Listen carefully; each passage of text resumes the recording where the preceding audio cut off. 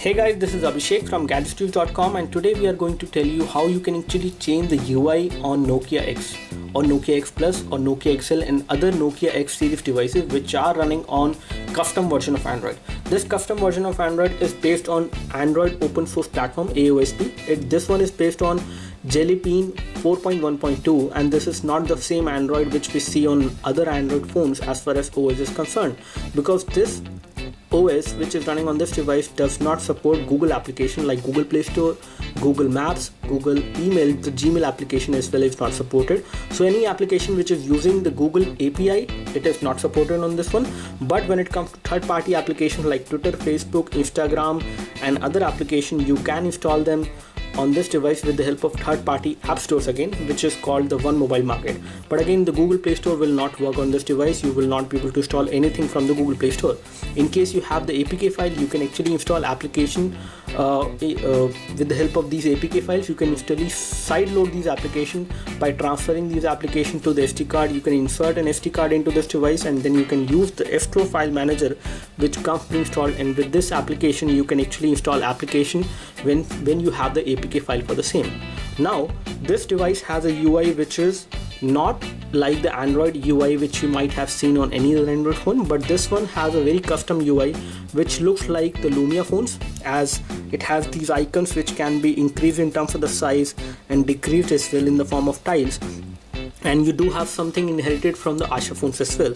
You have the fast lane over here, which is again inherited from Asha phones. So this phone, as far as UI is concerned, is a combination of Lumia phones and the Asha phones. But some people will definitely don't like this UI because this UI is again not very fast, and whenever you need to do anything on this phone, in case you are running any application, for example if I run this application called Task Killer, which is another third-party application with the help of which I was able to kill applications running in the background on this device. Once I kill all these applications running in the background, it will give me this lag of please wait anytime I do that before it takes me to the home screen. So the kind of overall UI lag which I notice in this custom UI which is running on top of Android is definitely not good, and it does give you problems at times.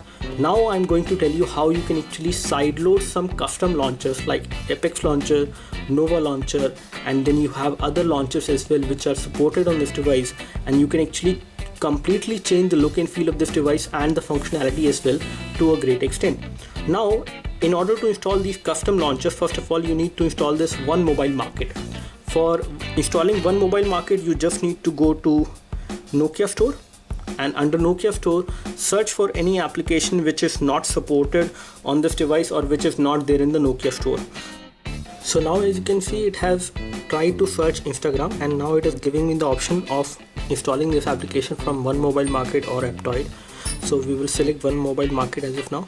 If One Mobile Market is not installed on your Nokia X, Nokia X Plus or XL or any other X series phone, you will have the option of downloading it. Because we have already downloaded it, so it will give us the option of opening it. Once you open this, now you can actually go and search for any application which you would like to download from here. And here you have the option of installing the different launchers like Apex launcher. You can either search for Apex launcher, Nova launcher you can actually install from here. So first of all let's search for Apex launcher. So Apex launcher is already installed, so that is why it is giving me the option. So you can install different launchers like Nova launcher, Apex launcher from here only, and once you have downloaded them you will see them over here that we have Nova launcher and Apex launcher pre-installed. And now with the help of these launchers you can actually change the complete Android on this device as far as the look and feel and the interface is concerned. So let me first of all launch Apex launcher. So once you launch Apex launcher, or once you actually tap on the home button and tap and hold, it will give you the option of going back to the home screen. For example, if you are in certain application you want to go to the home screen, it will give you the option of going to the home screen by selecting any launcher which you would like to use. So right now it is going to the home screen because we have selected the normal default launcher on this device. Let's launch the Apex launcher, and this is how the overall UI will look like.